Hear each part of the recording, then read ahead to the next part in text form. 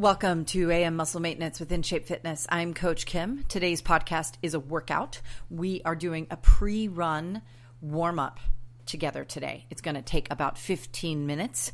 You don't need any equipment. This is a workout designed. It doesn't have to really be a run, but it could be a jog. It could be a faster run. It could be a bicycle ride or a hike even. The point is that warming up your body, stimulating the body parts that are going to be put to work when you're moving your body for an extended period of time, do need some stimulation.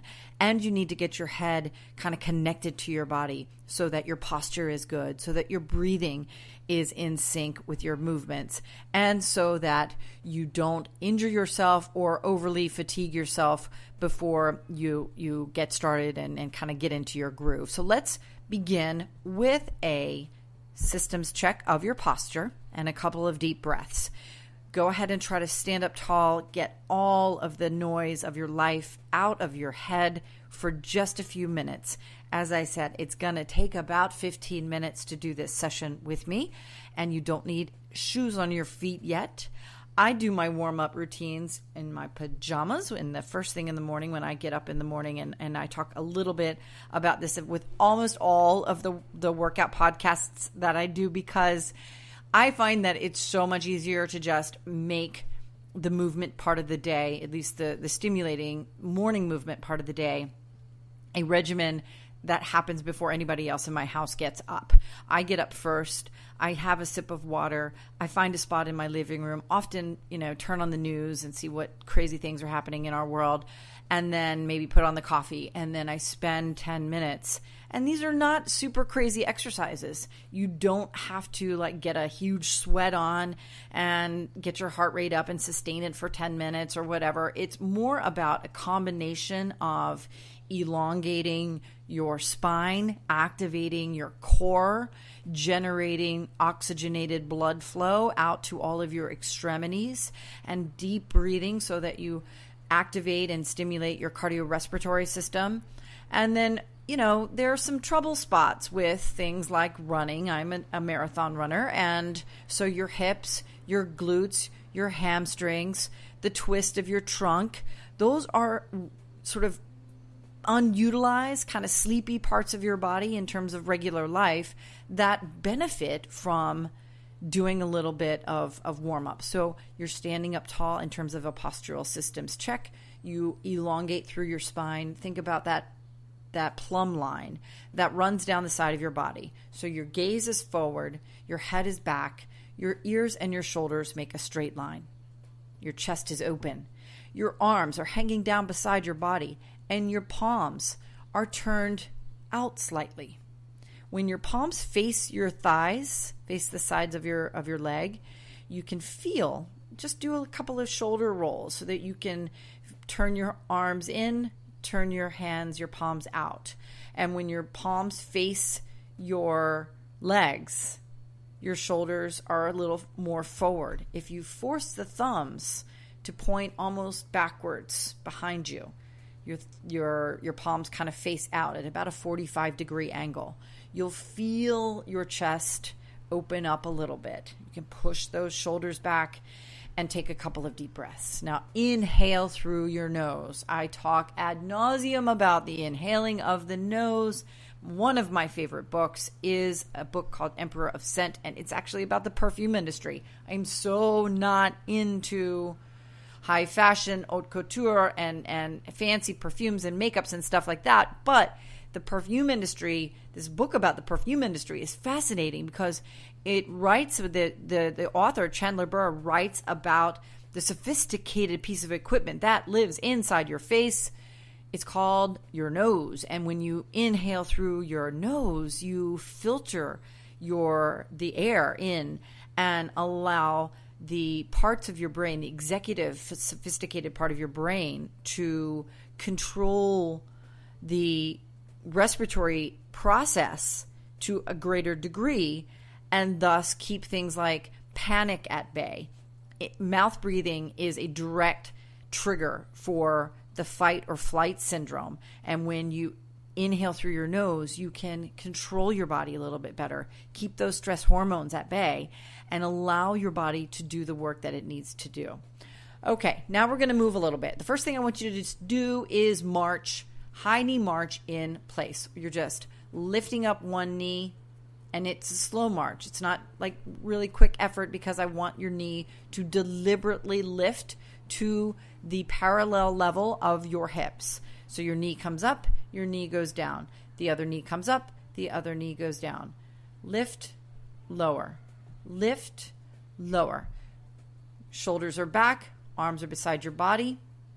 Basic high knee march. Keep that going for another 15 seconds. Keep your abs engaged. Keep your back straight, your tailbone tucked in. Deliberate.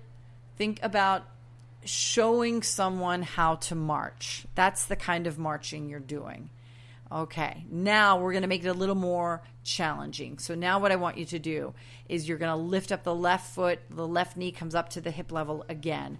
Only this time, you're going to put the left foot in a diagonal dimension. You're going to put the left foot back down across the side where the right foot is. So it goes, your knee comes up and then your foot goes down, but over to the right side. So it's an up and over, and then back down and back up, and then back down to its original starting point on the left side of your body.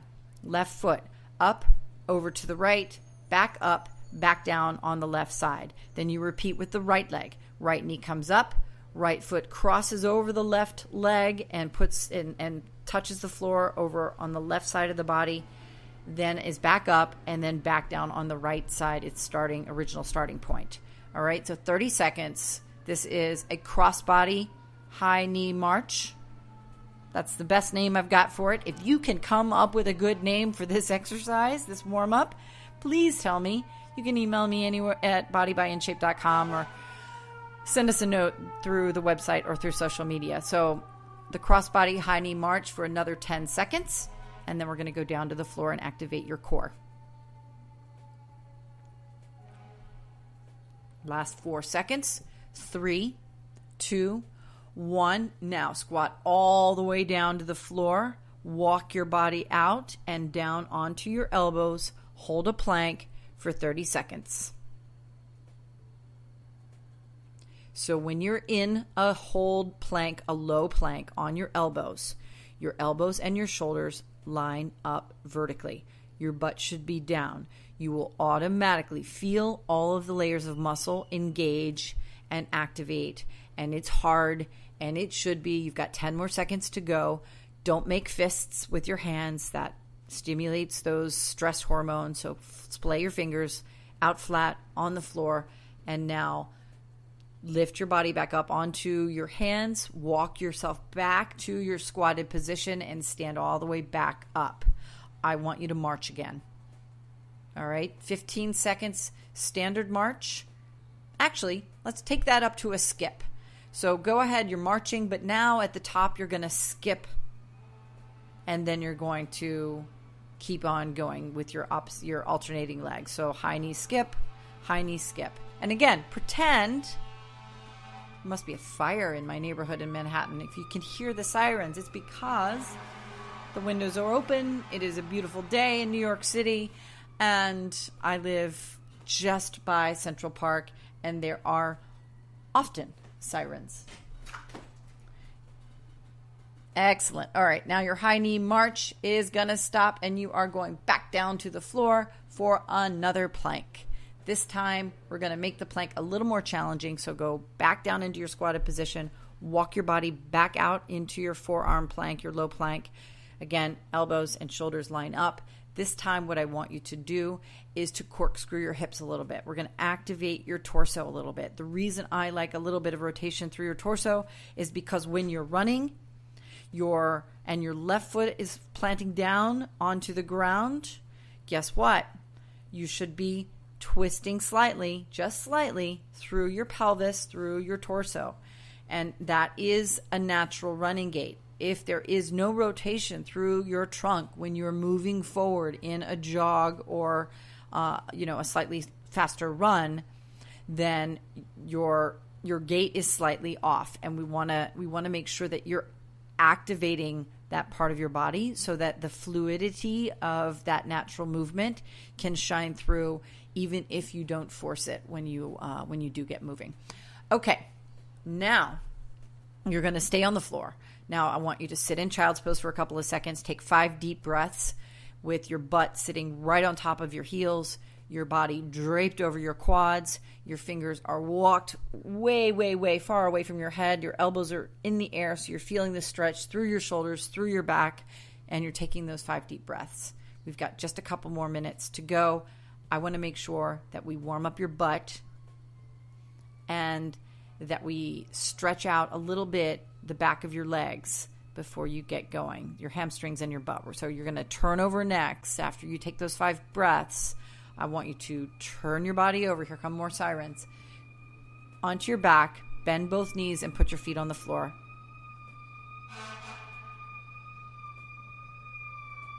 Excellent. Okay, now your knees are bent, your feet are on the floor. Before you begin to move into hip bridge, double check that your toes are facing forward. You don't want to turn your feet out. You want your feet to be parallel to one another with your ankles and your knees lined up in a straight line. And then you lift up into hip bridge.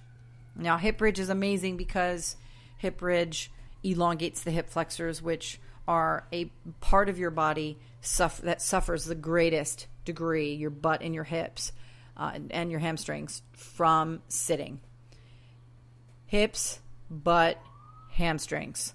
Those 3 muscle groups suffer a great deal from sitting, which means that if you want to run, you really need to activate those 3 parts of your body before you head out, because they need that extra blood, that extra attention in order to function properly through the mechanics of jogging, running, even biking and hiking or whatever.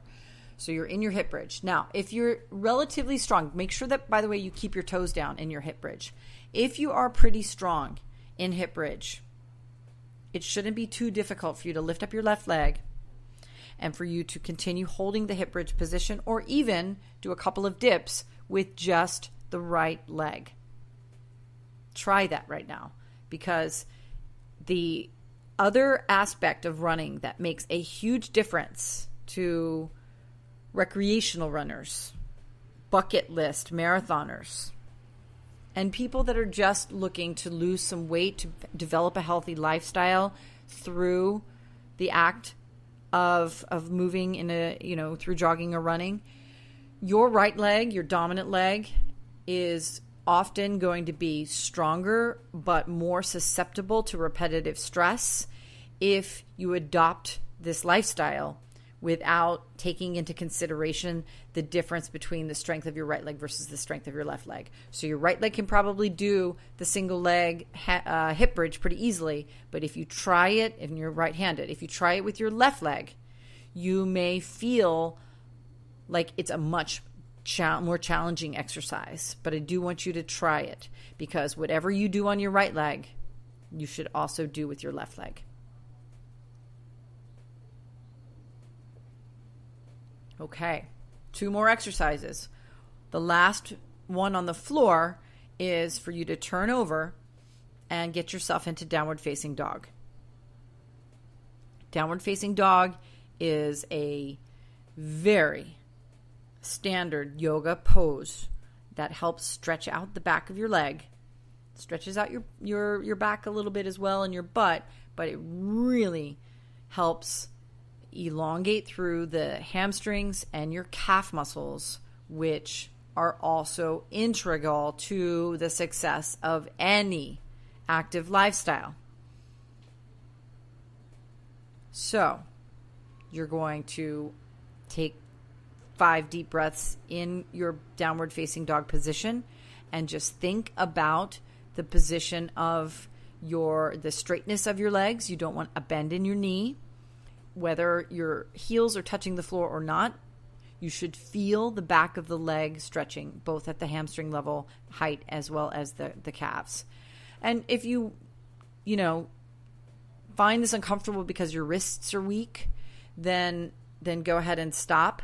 But if you can stay there for another couple of seconds, that's great. And then any amount of time that you feel like you can spend in this position, especially towards the end of the day, if you've been moving around a little bit and you have some interest in relaxing your body, this is a really, really great pose to practice, as I said before, like I do, which is basically relaxing with the pose, but listening to the crazy news in our world.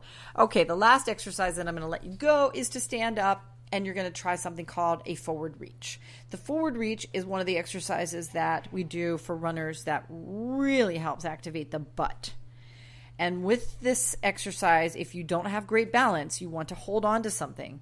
You stabilize your weight on your right leg. You hold on to maybe the back of a chair or a bar or your wall with your right hand. And then lift your left hand up into the air. So you're going to hinge at your hip. You're going to keep your right leg straight. You're going to bend your body over, reaching your left hand towards the floor very slowly. The key to this exercise is actually the tempo, is your pacing. You want to, if you can, touch the floor or maybe touch your shin, your right shin with your left hand, and then as slowly as you possibly can, you keep your torso completely flat and straight. You lift your body back up. You right yourself back into your fully erect position. And complete 2 to 3, maybe even if you're going out for a longer run, 5 of these on each of your legs. Again, whatever you do with your right leg, you have to do the same with your left leg. And with that, I will say goodbye to you. Have a great rest of the day. Enjoy your activities and let me know how it goes. Remember, this was a really basic exercise regimen. We did high knee marching. We did cross body marching and a little bit of skipping. 2 30-second planks, a hip bridge, downward facing dog, and the forward reach at the end. I'm Coach Kim from In Shape Fitness. I will see you again soon.